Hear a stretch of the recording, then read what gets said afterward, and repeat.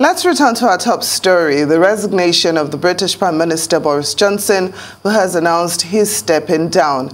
Our rights correspondent John Cookson is back with us on Newsday. So, John, Johnson bowing to the inevitable, but what did you make of his timetable of departure? Hi guys, good to see you. Great to be on Newsday. Well, look, I've seen Prime Ministers resign in the past in Downing Street, and Theresa May went out in tears, so did Margaret Thatcher. But I thought Boris Johnson today was unemotional. He was defiant, very much Boris on the front foot, I thought. And he gave a very matter-of-fact resignation speech. The line that stood out for me was that he said he was sad to be stepping down from the best job in the world. He said the Conservative Party had amazing policies to push through for the British people, and the country had a golden future.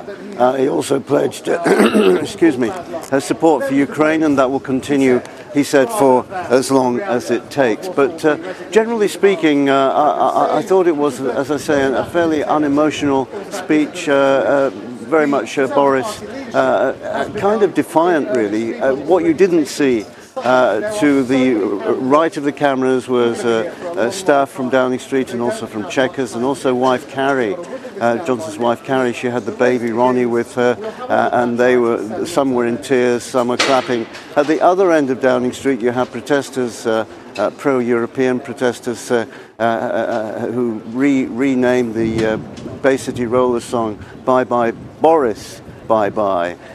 So you had these two elements, both ends of Downing Street, with Boris giving his departure speech. So he's been busy already this morning. Apart from resigning, he's been appointing a new cabinet. We have at least a new Education Secretary, a new Northern Ireland Secretary, a new Welsh Secretary, who will continue to work. And basically, with all the resignations that have happened in the last few days, I mean, the government's been barely functioning, so it's very important now for some of these cabinet posts to be filled, and also the junior cabinet posts, junior minister posts that also had people quitting in the last couple of days. So there's a sense of calmness, I think, here in Downing Street right now. You know, the boiler's been lanced, as it were. I think things will settle down now.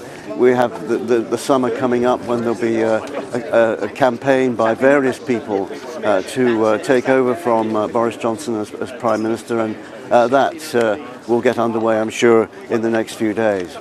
Certainly a defiant Boris Johnson going out guns blazing. But what about those growing number of MPs who wanted him gone right now and not in a couple of weeks?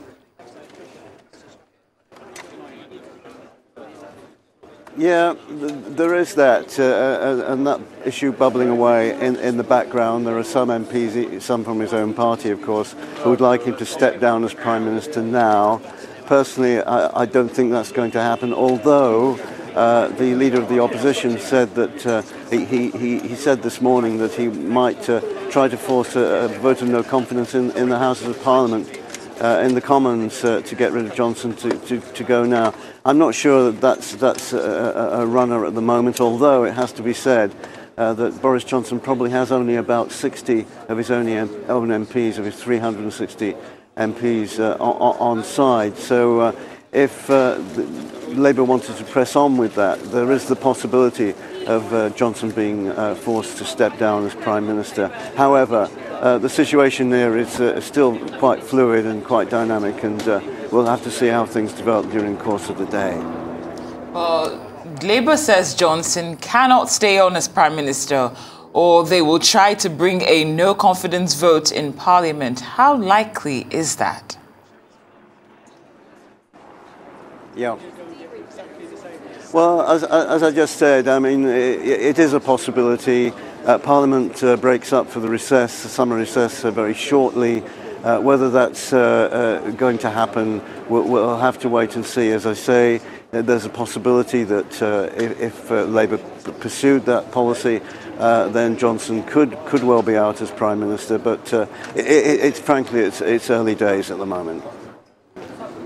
And finally, what ultimately did it for Johnson after so many scandals?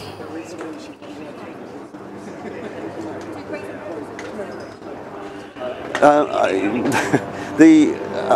didn't quite pick up what you said there. There's a bit of interference on the line. I think you mentioned something about scandals. I think, as I said earlier, I think things are going to quieten down a little bit in the coming weeks and months. There was a lot of pressure for Johnson to resign, and of course that has been playing out in the last 3 days or so since the Chancellor and the Health Secretary quit.